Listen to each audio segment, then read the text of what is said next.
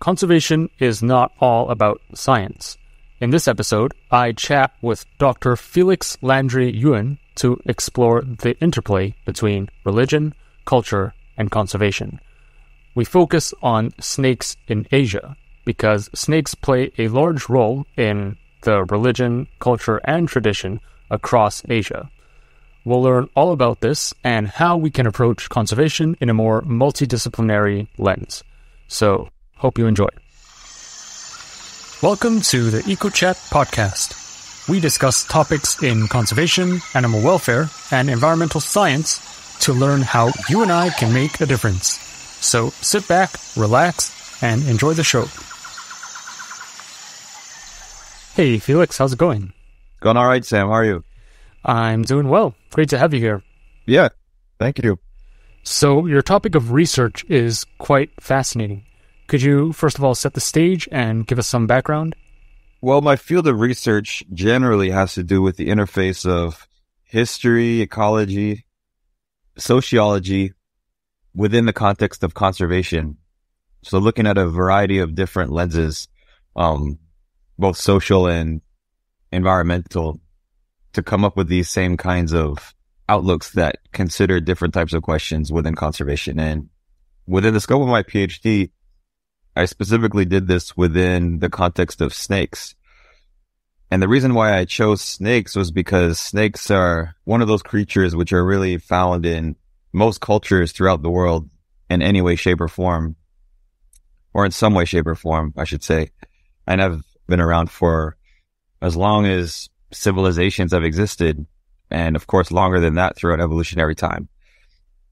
And Asia in particular is interesting because snakes are found in a variety of cultures in this part of the world, but in ways that are still very much relevant today in contemporary society.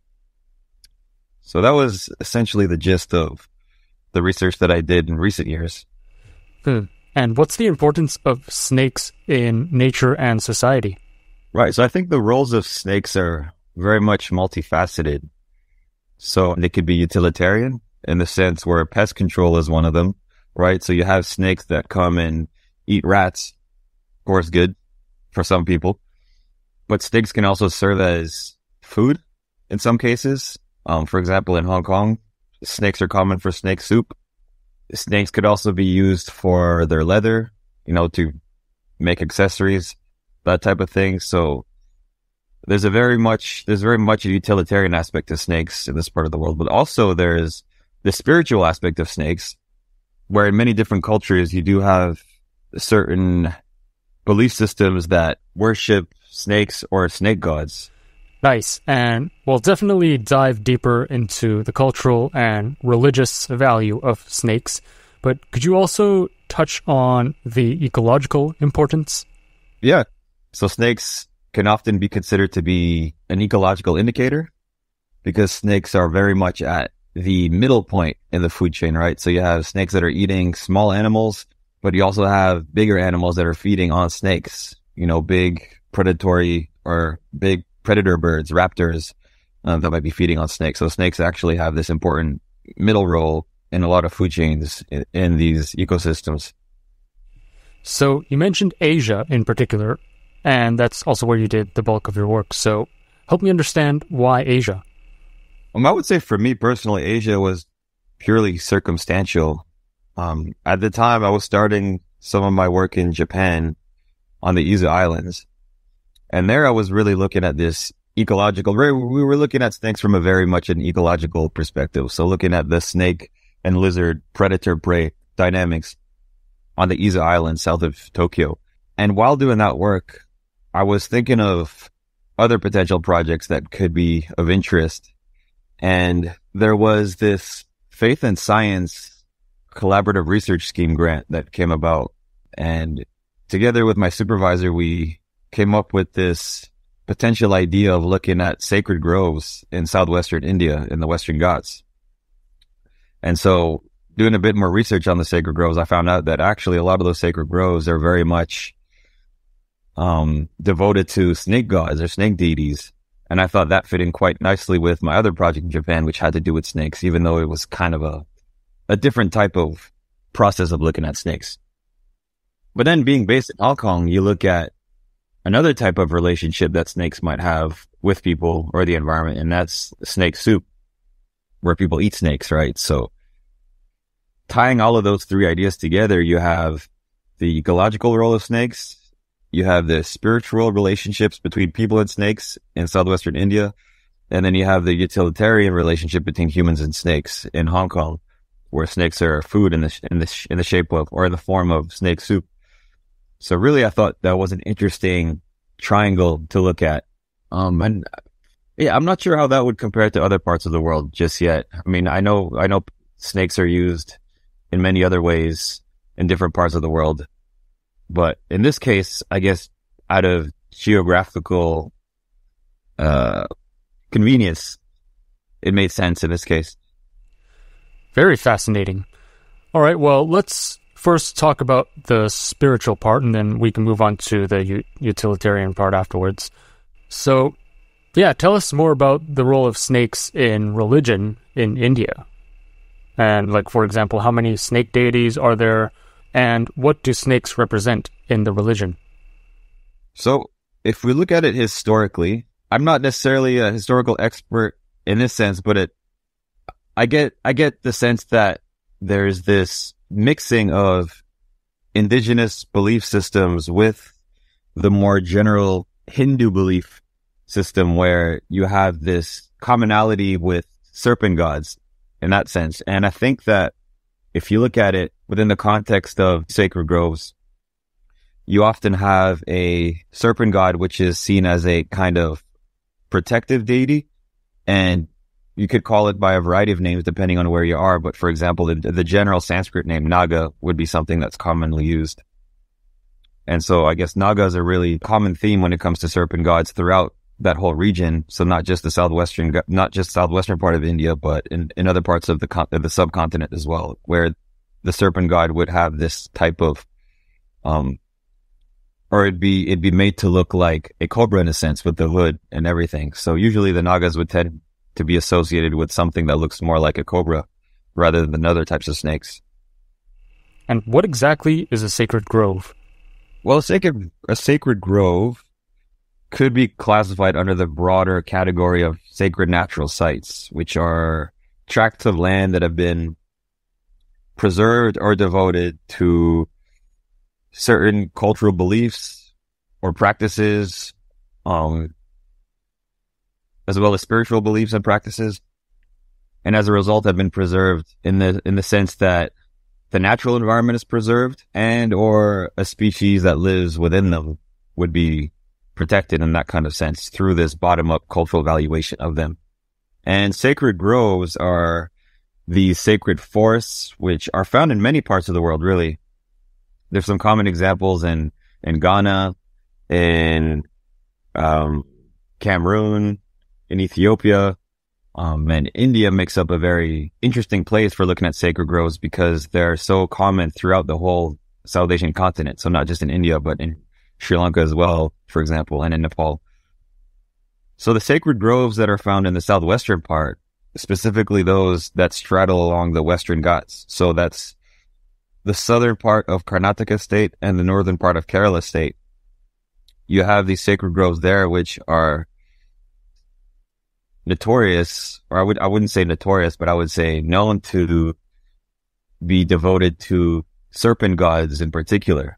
So most sacred groves are usually devoted to some kind of deity, but the ones in the Western Ghats region are specifically devoted oftentimes to a serpent god, which makes it quite unique in the sense that the people who live in, or I wouldn't say live in because no one really lives within those sacred groves, but that live around those sacred groves or that visit them tend to, as a result of their devotional beliefs or cultural practices related to those sacred groves, have a unique relationship with snakes there.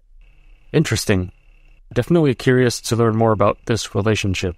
But I just want to take a step back and understand more about the religion first. So is there like a hierarchy among the gods, and like where do snake gods fit in with the rest of the gods in their religion?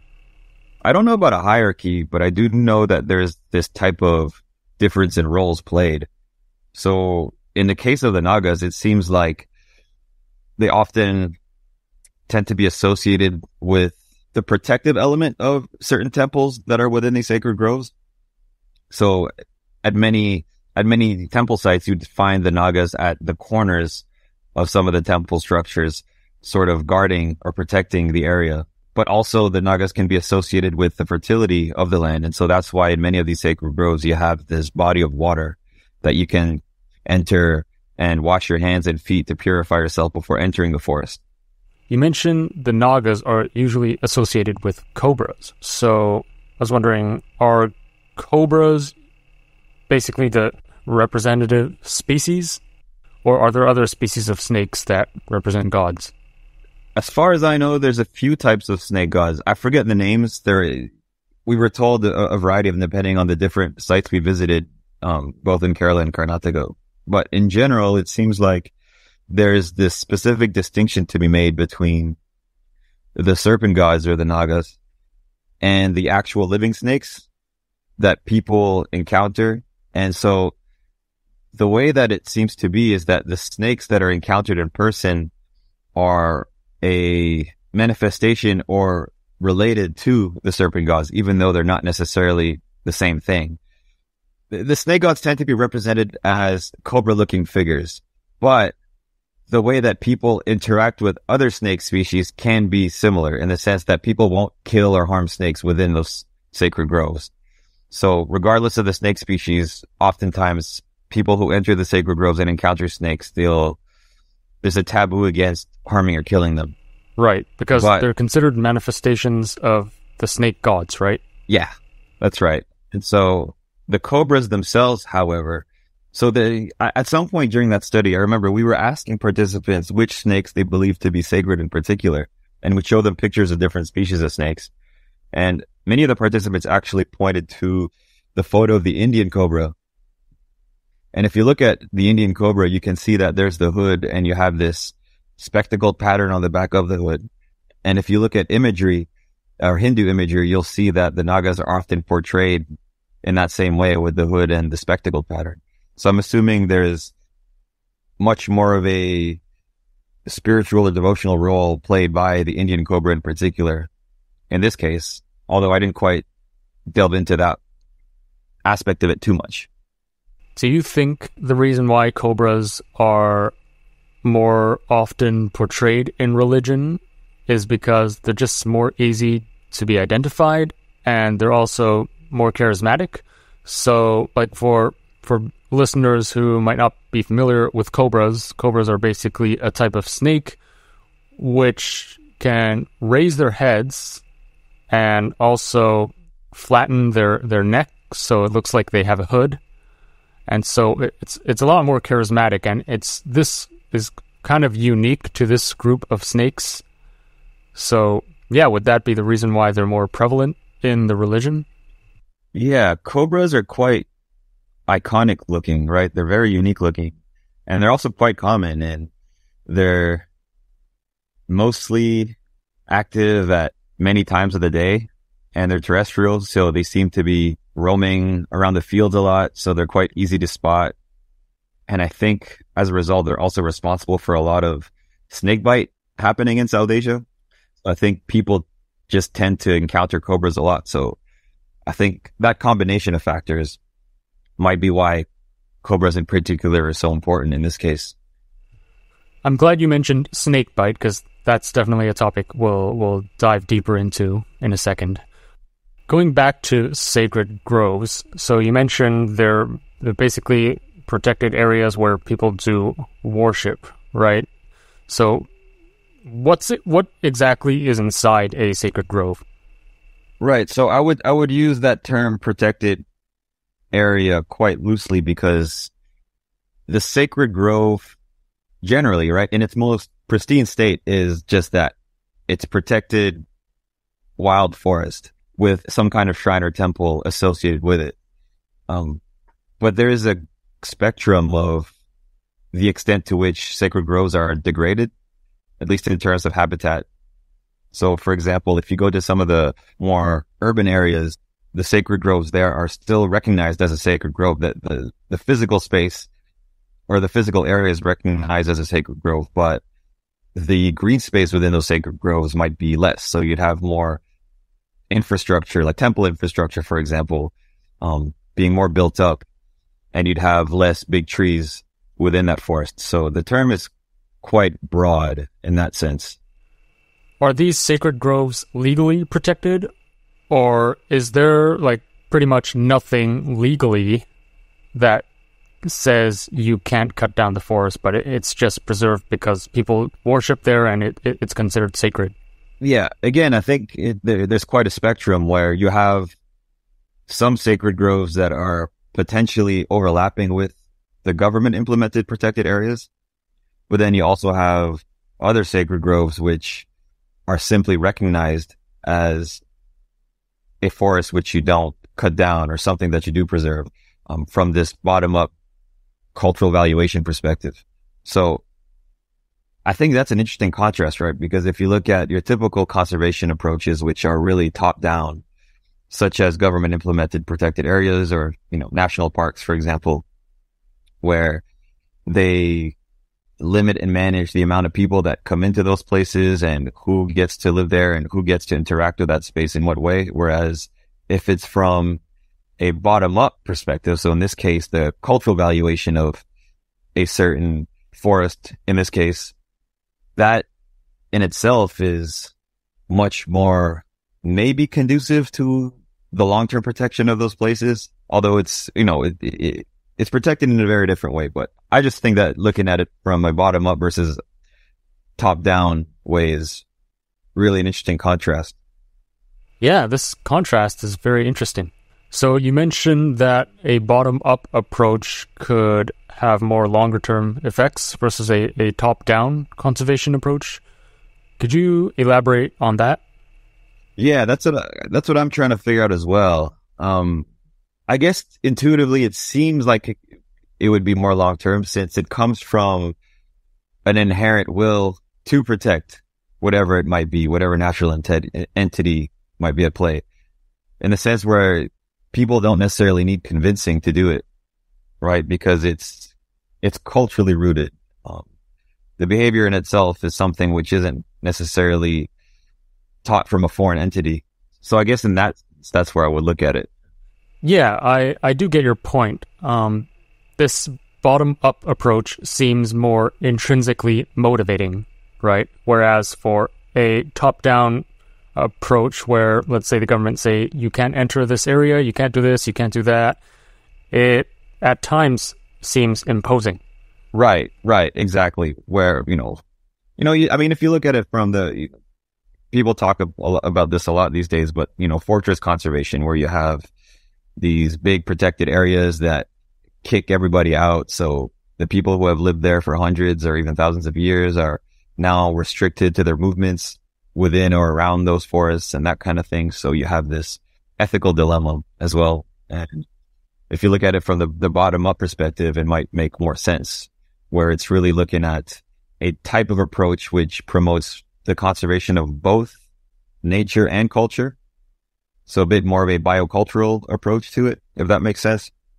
Yeah, it does. And yeah, I think encouraging the willingness of people intrinsically to participate in conservation would be a lot more impactful long term, in addition to, the top-down approach. So, these two approaches aren't mutually exclusive, and if we can incorporate both aspects, then it can be all the more effective. So, going back to sacred groves, can you elaborate more on what exactly do people do in the sacred groves, or what's their purpose? A lot of these sacred groves are used for, of course, spiritual practices. So oftentimes there are certain festivals that happen at certain times of year and ceremonies that take place. And within these sacred groves, as I mentioned before, there's usually some kind of temple or shrine associated with it. So people would visit these temples or shrines for these specific ceremonies or gatherings, which might happen a few times a year. So a lot of people who visit sacred groves might only visit them a few times a year. But then there are other sacred groves which are in the more rural areas where people might visit them to gather certain materials such as firewood and that kind of thing. And that Although I think it depends on, of course it does depend on the site, but for the most part, people would visit the sacred groves for ceremonies and rituals which have to do with the spiritual practices surrounding those sacred groves. And I think you touched on this before, but does each grove involve only one deity? If I remember correctly, there's usually one main deity affiliated with each sacred grove, but then there might be a couple of other secondary ones. Yeah, I think again, it depends on which one. But usually, if I remember correctly, it would usually be one central deity. Got it. So moving on to your study now, what exactly did you look at in terms of snakes and sacred groves? We were generally interested in the relationship between people and snakes, of course, but how did the devotional beliefs play into the relationships that people had with snakes? So more specifically, does the worshiping of snakes or snake deities lead to people being more pacifistic towards snakes? So it was a interview approach, right? Where we visited 30 different sacred groves. I think more than half of which were affiliated with a snake deity or serpent god, and the other portion which did not, so affiliated with some other god or deity. And we asked them a whole bunch of questions. And in the end, what we found was that people did actually have this taboo against the killing or harming of snakes, so as long as they encountered them within the sacred groves themselves. Interesting. So people are less likely to harm snakes if encountered inside sacred groves. That's right. That's right. So it was an overarching taboo against the killing of snakes. If these people encounter snakes outside of the sacred grove, then what would be their response? Then there was a portion of people who would actually harm, kill, or displace the snake if the snake was potentially harmful. So, for example, if a snake is encountered in the field, in the agricultural fields, or in the village, or near people's homes, in that case, the snake might be moved. And it tended to be mostly male participants who would be willing to harm or move a snake. Why do you think there's such a stark contrast between how people handle snakes inside the groves and outside? Because the sacred groves seem to be respected as a sacred place, especially for snakes. And it seems like there is really this overarching respect for that space, which is recognized as a sacred grove in itself. Yeah. It seems like there's a slight contradiction here. So you mentioned that the people view snakes as the manifestation of the Naga snake god, right? Yeah. So snakes encountered inside the sacred groves would be respected and not harmed.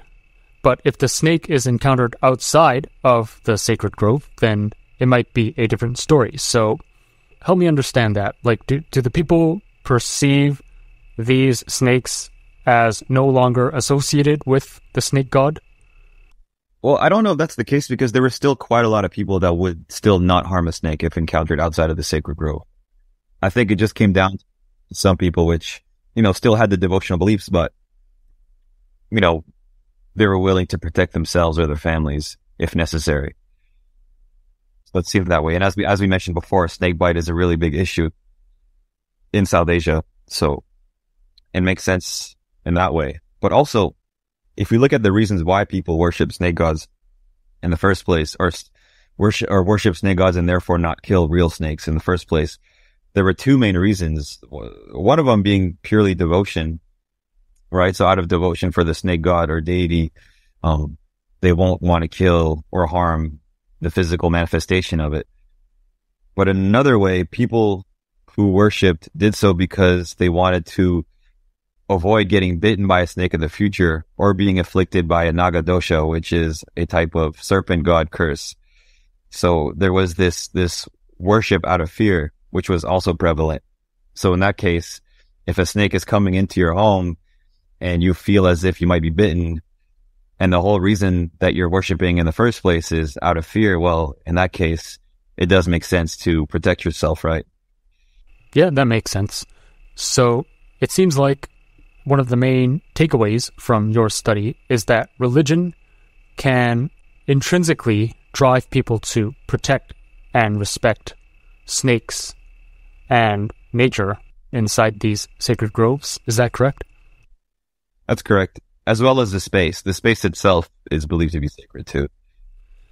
Okay, so how can we apply what we learned from this to supplement existing conservation efforts? Any ideas off the top of your head? In the sense of applying it to conservation,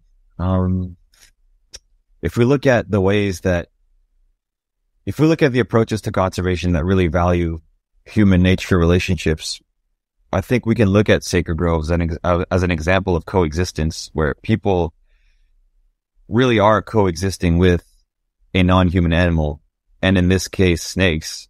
So, in the sense where snakes could potentially be recognized as a stakeholder, right? So not just something which is below us, but really as a creature or a being almost on equal footing in the sense of an inhabitant of that space. Does that make sense? Yeah, it does. Right. So I think in that sense, that can inform different applications to conservation, where really, of course, there are, things like ecosystem services, which are really important, but also really considering other non-human animals as equal stakeholders in that sense. I'm curious if you looked at how religious beliefs have changed with younger generations. Yeah, we sort of looked at that, but there didn't seem to be any obvious pattern. A lot of the youth which we interviewed were still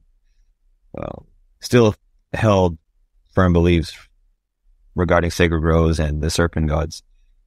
I don't know if there's other factors that play as to why, they might have been responding that way, but it's statistically, it seemed like it's not really, there isn't really that big of a difference.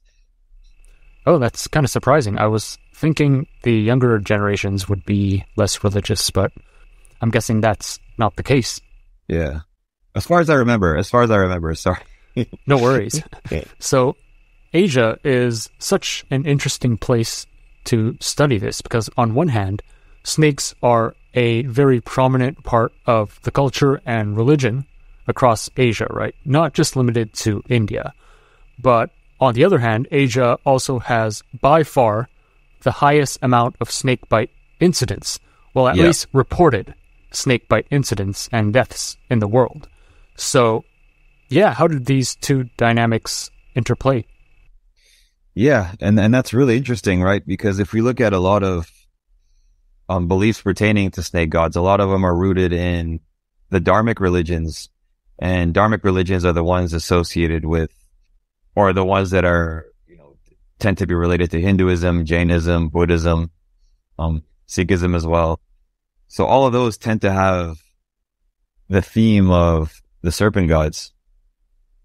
And it's very interesting that there's so much snakebite in South Asia, yet there's so many beliefs pertaining to snake gods and serpent gods for reasons that are definitely related. I think that the reason why why snake gods are such an important part of those religions might be as a result or reflecting the human snake relations that have occurred there for so long. So I don't think those two have developed in parallel. Why do you think there's so much snakebite in Asia versus the rest of the world? It seems like the prevalence of, at least in terms of human snake conflicts in South Asia, it seems like cobras in particular are probably the most prevalent snake when it comes to those occurrences, right? And that makes sense if we relate it to what we were talking about before, to the prevalence of cobras in these serpent god beliefs, as well as in, Hindu imagery and iconography. So yeah, cobras definitely. Right. That makes sense because cobras are mostly found in Asia and some parts of Africa, right? Yeah, as far as I know, yeah. And come to think of it, that's why Egypt has snake gods as well, right? Yeah, the cobras are important in Egypt, or in Egyptian lore for sure. At least in ancient Egypt. Like you just mentioned, they are common in Africa as well. And there are a variety of snake myths in Africa and in many parts of it. I know that in Western Africa, the pythons play an important spiritual role in many cultures. Very fascinating. So you mentioned the term human-snake conflict a moment ago. Can you explain what that is? Human-snake conflict is essentially a human-snake relationship, which is detrimental to one or both parties, whether humans or snakes. Of course, if you look at the snake bite, that's definitely a conflict, right? Because it's to the detriment of people that get bitten by the snakes. Another case of human-snake conflict would be the encroachment of things being built by people onto snake habitat, where people might be potentially not only kicking snakes out by reducing their habitat, but potentially killing snakes out of fear for them. So there's that too. So I think those would be the main ones, right? People getting bitten by snakes and snakes getting killed by people. How often do snake bites occur? Like, do you have any numbers on the daily amount? Oh, that I don't know. That I don't know, because I'm sure so many people get bitten by snakes every day, or at least non-venomous snakes. All right. So depends on the snake you get bitten by, but I'm assuming the venomous ones are the ones that get reported. Makes sense. What are some of these venomous ones that cause the most incidents? As we mentioned before, cobras are one, but besides cobras, one of the more notorious snake would be the crate, right? The crates, the many-bedded crates, for example. The varieties of crates that are found in India and in South Asia in general are responsible for a big chunk of snake bite, especially deadly snake bite that happens over there. Can you briefly describe what a crate looks like? A crate is a long banded snake. So it's not necessarily huge in size, but I guess that's relative to what you're used to seeing. But they tend to be banded white and black, some banded yellow and black. And they're usually active at night. And as a result, I think a lot of the bites from crates tend to happen at nighttime, whether it's because people are walking in fields barefooted, or maybe someone is rolling over onto a crate by accident while they're sleeping. But crates, I believe, have a neurotoxic venom, if I'm not mistaken. Yeah, I think it targets your nervous system. Yeah. So you mentioned that snake bites can occur from people walking in the fields at night and stepping on a snake. What are some other common scenarios, and why do snake bites happen in the first place? Snake bites tend to happen because the mismatch between the priorities between people and snakes. But I think that snake bite usually happens because the snake is defending itself. So the snake a snake would tend to bite a person out of fear of that person, rather than a snake chasing down someone to hunt them down or for any other reason.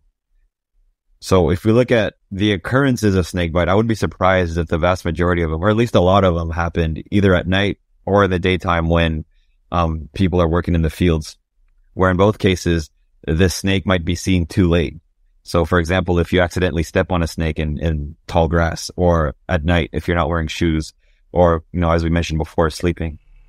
So for people working in the fields during the day, what are the work conditions like? What types of fields are we talking about? And how exactly would they trigger a snake bite?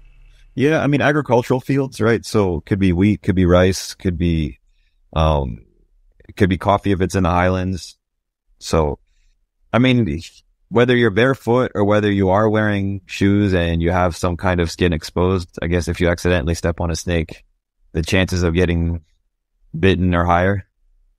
So really, yeah. So as a result, when we think about the people that do get afflicted by snake bite, it tends to be people that are more working class in that sense. So it is a socioeconomic problem as well. So of course, if you're, the people that are more higher class that are spending times inside air conditioned buildings and driving cars wouldn't necessarily be afflicted by snake bite just as much. Yeah, that's an interesting point. So on that note, what type of land use would you say would have the most snake bite incidents? Would it be like agricultural areas or urban areas or something else? I think it's rural areas. Off the top of my head, I would say it's definitely rural areas. where you have a high concentration of people, yet to the point where you still have some natural habitat for snakes to live in. It's at that final frontier, that frontier right there between human society and snake habitat. So, yeah, that makes sense. What can these people do to reduce or mitigate the risk of snakebite? Walk around with a light at night. That would be. I heard that a few times before. That would definitely help prevent a lot of it. Wearing shoes as well at night when walking through those fields. Those are definitely the major ones that I can think of off the top of my head.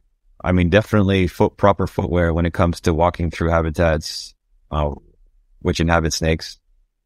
But I think it also takes an intuitive awareness, right? Simply being mindful of where you do step, or at least be on the lookout. Try to, it's definitely worth investing some time and looking out for snakes on the ground and clearing some of the grass which might be covering or obstructing your vision. But, at the same time, it's hard for me or anybody in this field to really tell people who are actually working on the grounds how to not get bit by snakes if it does happen, right? I don't know, it's really, sometimes it comes down to bad luck too, right? So it's hard to say. Yeah, sometimes they're just at the wrong place at the wrong time. What about being louder or walking more loudly? Would that make a difference? Yeah, I'm not sure how snakes respond to sound. I do know they lack external ears, right? So they don't have holes in their craniums like lizards would or people do. So the way they perceive sound is definitely different. But I don't know to what extent they don't perceive sound at all. They definitely do perceive vibrations, or they are very sensitive to vibrations on the ground. Very interesting. We got a lot to cover today, so let's now move on to talk about the utilitarian aspect of snakes, specifically snake soup in East Asia. But is there anything else you want to mention in terms of snakebite or the role of snakes in religion before we move on? No, but I think we'll definitely go back to it when we talk about snake soup. All right. So, yeah, talk to us about snake soup or just the consumption of snakes in general. Right. Well, it's pretty common knowledge that a lot of snakes are eaten in different parts of East and Southeast Asia for different reasons. But in Hong Kong and in the Guangdong province of China in particular, snake soup is an age-old tradition of Cantonese cuisine, which has been around for a long time.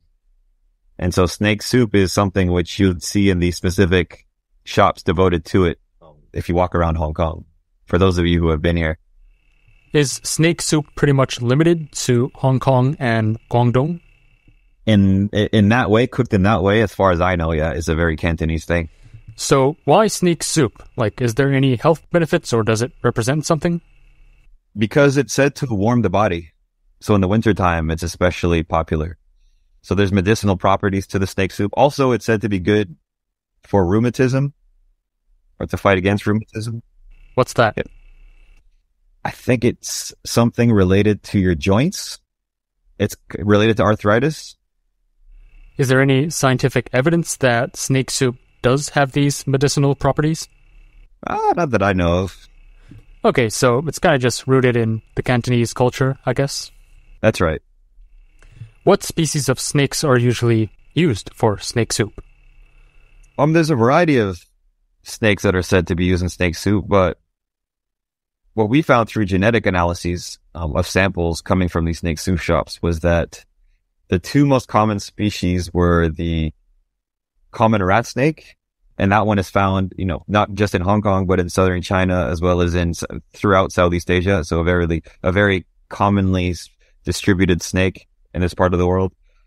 But another common one was the spitting cobra, which is, I believe, endemic to Indonesia, Najas putatrix, the Javan spitting cobra. I'm quite sure it's restricted to the Indonesian islands. So those two seem to be the most common. Interesting. So you already touched on this a bit, but where do the snakes come from? Well, it seems like the snakes used to come from mainland China, but that over time, this may have switched to Southeast Asia, so mainly Indonesia, for example, and to a certain extent, Thailand and Malaysia as well. So I think that these days, quite few of the snakes actually come from around Hong Kong, although it is possible, right? But I think for the most part, these snakes tend to be coming from Indonesia, actually, and to a certain extent, mainland China as well, still. I assume these are farmed snakes? Well, I mean, that's hard to answer because the concept of a snake farm can be very vague, where you have some farms that really are breeding and raising snakes and other farms that are bringing in wild caught snakes and fattening them up for the trade. So it's hard to say. But I mean, I think there are cases of laundering at snake farms, really. So therefore, not necessarily being the most ecologically or ethically responsible source of snakes. But yeah, it's hard to say. Yeah, I would imagine snake farms are pretty unregulated, at least compared to regular farms. So, going back to India and South Asia for a sec, do those cultures eat snakes? As far as I know, no. So there seems to be a geographical barrier, being the Himalayas, between snake territory. Interesting. Why do you think there's this discrepancy? Do you think it has to do with religion? So if historically looking at the spread of Buddhism from India, which is a dharmic religion, as mentioned before, you had the influx of spirituality based to a certain extent around the Nagas. So if you look at many Buddhist temples today, in different parts of East and Southeast Asia, you still do have some representation of snakes and serpents. For example, in Thailand, with and other parts of Southeast Asia where Hinduism had actually reached before Buddhism even arrived, where like Cambodia, for example, the presence of Nagas is there, to the extent where you do have cobra idols in some of those temples. But it seems like those taboos against the killing of snakes has been potentially eroded with time. I think I found somewhere in the literature where there were taboos against killing snakes in parts of China as a result of Buddhism in the early days. And still to this day in Japan, there are parts of Japan where there are taboos against killing snakes.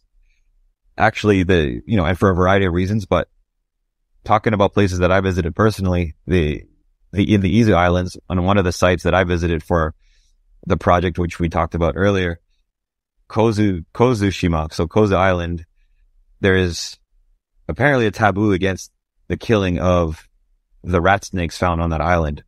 So it's definitely an interesting pattern. Fascinating.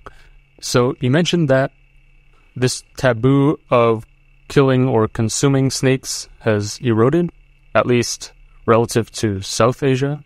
Is that correct? It seems that way. Yeah. I mean, at least if there was an overarching taboo in the first place, history. And so I think that's something to look at for sure.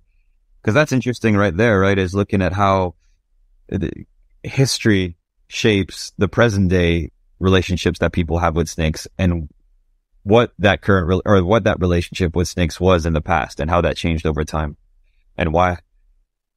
What do you think has led to this erosion? Yeah, I don't know. I mean, Buddhism has evolved and transformed in so many different ways, and Hinduism has disappeared in all of Southeast Asia except Bali. So yeah. And it goes to show too that, the beliefs pertaining to snakes and the taboos against killing them in South Asia aren't necessarily purely rooted in the dharmic religions such as Hinduism, but are definitely related to local culture in itself, whether that's indigenous or not. Very interesting. So going back to snake soup now, what exactly was your study about? So the study was about looking at the intersections between conservation and culture within the snake soup industry. So when we look at the wildlife trade, especially in East Asia, oftentimes it seems to be a bit more one-sided from the perspective of conservation. Looking at a traditional practice, which is then labeled or deemed as detrimental to nature and therefore is bad. And the idea was to explore snake soup from more of a two-sided perspective. So looking at both the cultural and the ecological importance of the snake soup practice, or sorry, not importance, but the implications of the snake soup practice. So why snake soup is important, what it means to the culture, and also what it could mean ecologically in the places in which the snakes are coming from. Right. So for that, we had to conduct interviews with people asking about their perspectives towards snake soup, the customs related to it, and the current state of the tradition. So these were shopkeepers, but also we obtained some snake meat samples from the shopkeepers to then conduct genetic analyses to see which snakes are actually being served. What were the key findings from this study? There isn't much that is similar to snake soup, at least in contemporary Cantonese cuisine, as far as I know, because if you look at snake soup on its own, it's a very unique looking type dish, right? Compared to other types of street food or food that you would get in Hong Kong or otherwise Guangdong province, because it uses dried lemon leaves. So the leaves of a lemon tree, I think it's from the lemon tree, that are sliced thinly, that you add into your soup along with these fried crackers. So the taste in itself, because of those lemon leaves, is quite unique compared to other Cantonese food. So I think it seems to be like a very old school tradition, reminiscent of past Cantonese street food. So in that case is a cultural icon. And so if you look at how that relates to, or at which point that intersects with conservation, well, if we consider how snake soup is being sourced right now for its meat, the common rat snake in itself isn't necessarily an endangered species, although it was classified as threatened at some point in Indonesia because of the trade in the 90s. But overall, I think if snake soup, or if snake meat for the snake soup is sourced ethically and sustainably, so for example, through properly managed snake farms, which actually raise and breed their snakes in an ethical way, because snakes really don't take up that much or that many resources when we think about it, right? Compared to other meats, or other domesticated meats. Snakes can be fed once a week. They don't drink that much water. They produce little waste and they don't take up much space. So relative to other animals, snakes are actually quite easy to farm. So if the snakes themselves are sourced in an ethical and sustainable manner, then I think that's a win-win when it comes to environmental issues as well as the preservation of a cultural tradition in Hong Kong. Well, this is a whole nother rabbit hole we can go down. Yeah. But since you mentioned ethically sourced or ethically raised snake farms, I was wondering, does that even exist right now? Because just based on what I've seen online, the conditions of these snake farms are pretty filthy, and yeah, I assume they're unregulated and they definitely don't meet animal welfare conditions. Yeah. So talk to us about that. I mean, hypothetically, right? It's possible. To what extent it's applied and it exists, I don't know. Yeah. I'm just thinking about, I mean, I guess it's a relative question when it comes down to the meat industries in general, right? If your meat is farmed, what is it and what kind of environment is it grown in? Is it ethical? Well, is one more ethical than the other? It's hard to say. Fair enough. And to your point on being ethically sourced, do you know what portion of these snakes are farmed versus caught in the wild? No, I don't. But I mean, at least in terms of, pure raw data, but at least from the interviews with the shopkeepers, it seems as though, according to them, all the snakes are wild caught. Oh, wow. So I don't know if that's because they're actually wild caught or if it's because there's a certain prestige or preference for wild caught snakes in the same way that people now prefer wild caught salmon, for example. Do you have any data on how many snakes, roughly, are consumed on a regular basis? Not really. I think there was one shop that had many, many, many tons per year. I forget which one, but yeah, I'm not sure. Okay. Well, it's not a lot to work with, but based on this shop owner's answer of having many, many tons of snakes per year, and then based on what you mentioned before, where the shop owner claims that all of these snakes are sourced from the wild, so they're not farmed, they're caught in the wild. Do you think this is a sustainable practice? I think relative to the other meat industries, it is. Once again, very hard to say. I mean, of course, in general, the consumption of meat is, it's a very tricky thing to talk about, but yeah, I don't know. It's hard to say. I would say just purely on looking at how much snake meat is being consumed in Hong Kong, looking at, based on the amount of shops that are there compared to pork or chicken or, seafood, it's hard to imagine that the dent it's having is as impactful as those other industries. I mean, so as long as we're not talking about, critically endangered or endangered species being consumed. Right. I mean, that's exactly what needs to be looked into. I think that's the next step, of course, is to really get on those grounds, figure out where those snakes are coming from, and get a sense of what the ecological impact is of consuming snakes. Okay, so going back to your research question, were you comparing the cultural value of snake soup versus the ecological impact of this practice? Is that how you would word it? Yeah, exactly. How do you even put a value to the cultural benefits of this? Yeah, no, it was done in a very, I mean, at least I was just purely out of qualitative assessments.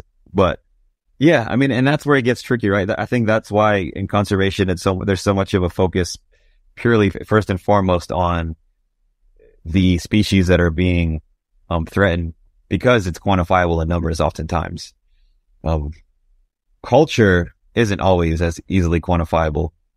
So I guess overall, the point that I was trying to make is simply to highlight the importance of culture and highlight the value of, highlight the potential value of culture, intrinsically when it comes to assessing these issues, in the environmental sense.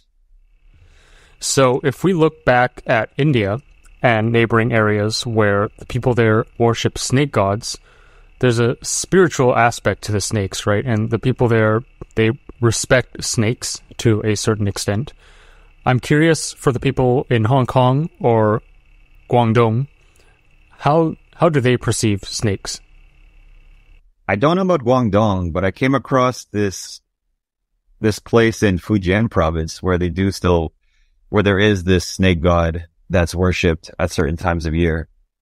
I think that, especially over the last couple of years, there's been this spike in interest in snakes. If you look at that Hong Kong Snakes Facebook page, for example, the numbers of people joining it has skyrocketed. So it seems like there's a big growing interest in snakes from people from a variety of ages, it seems like. But I mean, I think that the snakebite incidences in Hong Kong, at least the reported snake bites, is very low compared to other parts of Southeast Asia or South Asia.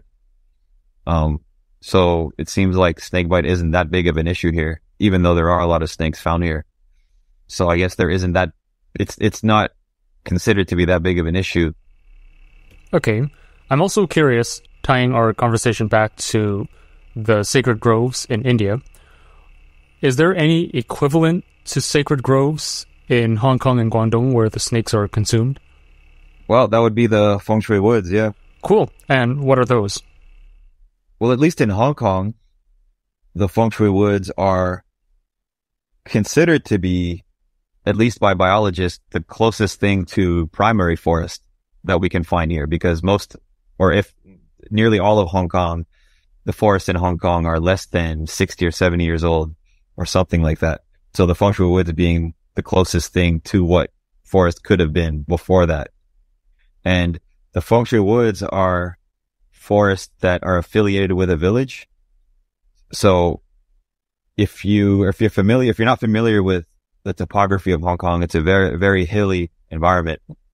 And many of these villages tend to be found at the foot of these hills. And when there are feng shui woods, these feng shui woods are found typically between the village and the mountain, so right at the foot of the hill. And these feng shui woods are believed to serve a variety of purposes. So functional in the sense that they provide warming in the winter, or they shield against the winds in the winter, and in the summer provide some cooling.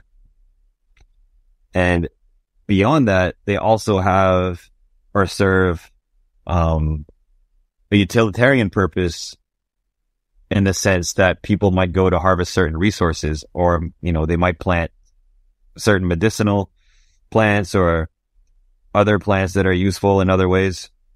So that, in general, that's what a feng shui wood is. Okay. And same question that I asked on the sacred groves. Are these feng shui woods legally protected, or are they just preserved intrinsically by the people?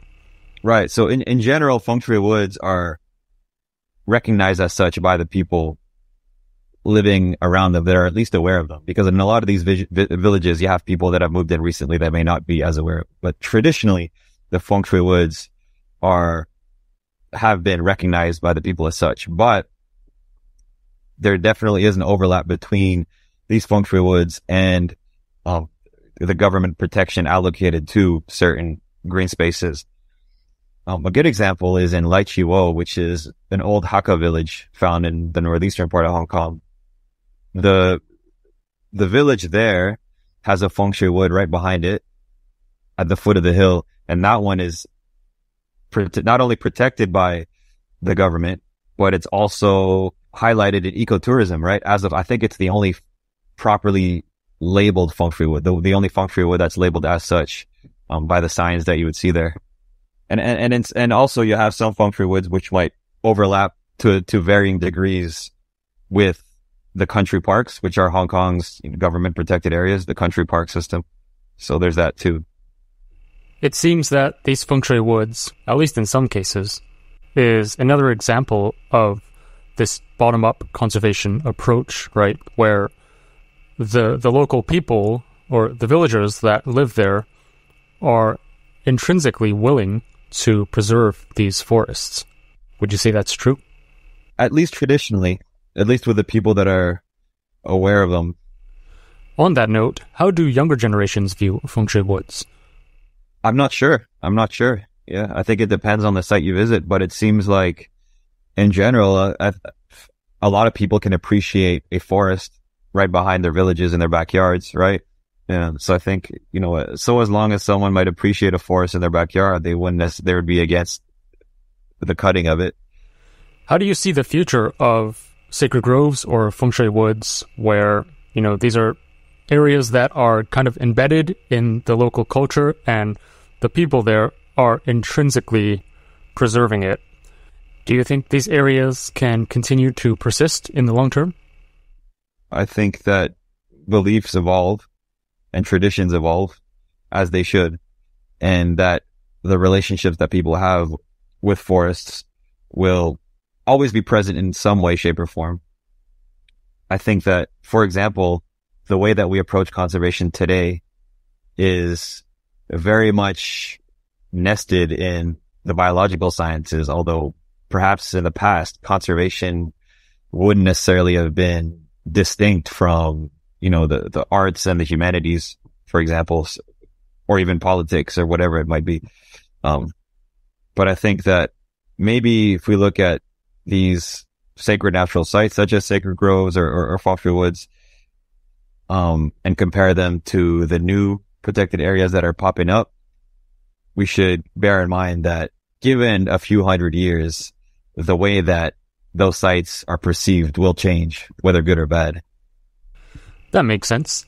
All right, so we covered a lot of ground today.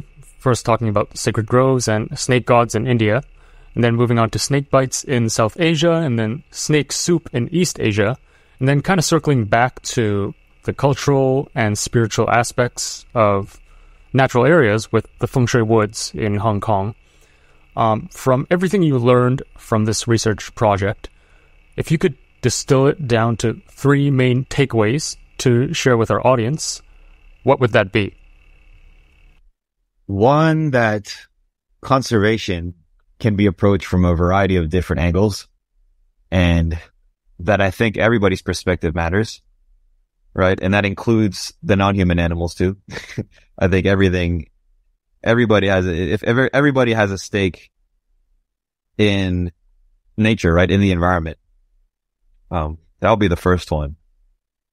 Two is to really ask oneself why the protection of something matters, right? So if we're going to protect or conserve one species that's on the brink of extinction, we should ask ourselves, well, of course, there's some kind of moral obligation to it, but really be sure that that's why we're protecting it. So to potentially, go through this process of introspection to really understand why it is that we're motivated to do these things. I think those two are the most important. The third one would be to, explore, really just explore, right? See what people are doing. When if you're visiting somewhere because you're interested in the wildlife, make sure to explore how the people that live in those places interact or perceive that wildlife, right? So what's the relationship between the native traditions there, the native culture, with the wildlife that you're visiting to explore or visiting to see? A lot of gold nuggets there, and I especially like your last point on traveling. Like when we travel to new places, try to experience not only the culture or nature, but explore both and see how the two intertwine and influence each other. Yeah. And we can keep talking on and on, but it's time to wrap it up. So sure, please give us a handoff on where people can contact you, learn more about your work, or any other resources you would like to share. I mean, I guess if you search my name on Google Scholar, you'll find most of my articles that I've written or that I've at least co-authored. You can find me on Instagram at Yamroots, YAMROOTS. Yeah, you post a lot of original art there too, right? Oh yeah, that's right. I do have my works up there. Feel free to take a look and explore and be curious, ask questions. I'm always there, ready to discuss. Yeah, definitely check out his Instagram. There's a lot of cool designs there. I'll include all these links in the show notes and the YouTube description. Felix, thank you so much for your time, and I'll see you in person very soon. All right, Sam. That's it for today's episode of Ecochat. All the resources mentioned will be available in the show notes. If you enjoyed it, please consider sharing and leaving a rating and review in your favorite podcast platform. It really helps the algorithm to show our channel to more people. And with that, we'll catch you next time on Ecochat.